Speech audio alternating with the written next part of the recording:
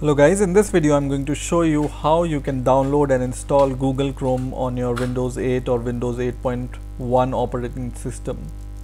So first of all, just open any browser which you have and search for Google Chrome here, and hopefully the first link you will find here will be from Google, and just click this link www.google.com/chrome, and this will lead us to this website.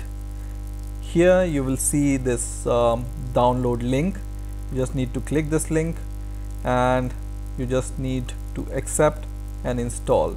If you want that Google will be your default browser, then please check this button. Otherwise you need to uncheck this button. I prefer Google as my default browser, that's why I will check this button and I will accept and install. And I don't think it will take much time to install Google. It will be installed really fast. So you can see the process is going on, and it says, do you want to run this application? I will run this.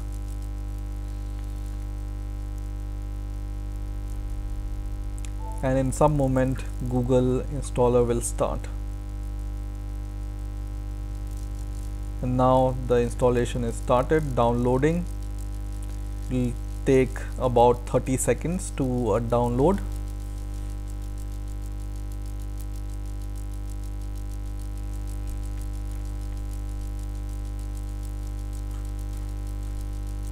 And while this is downloading, we will be able to see the process of completion here through this progress bar.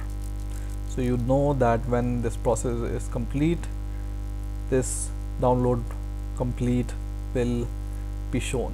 Now the installation will start.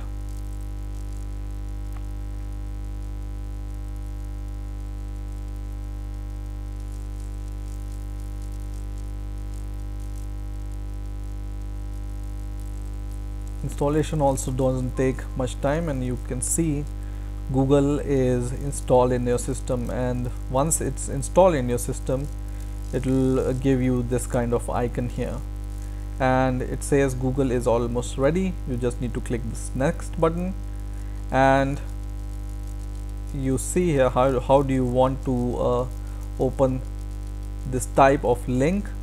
You just say Google Chrome here, and now you are ready to use Google Chrome. This is Google Chrome. If you want, you can set it as your desktop icon also and enjoy Google browser. So I hope you have enjoyed this video. Please rate, comment and subscribe, and bye for now.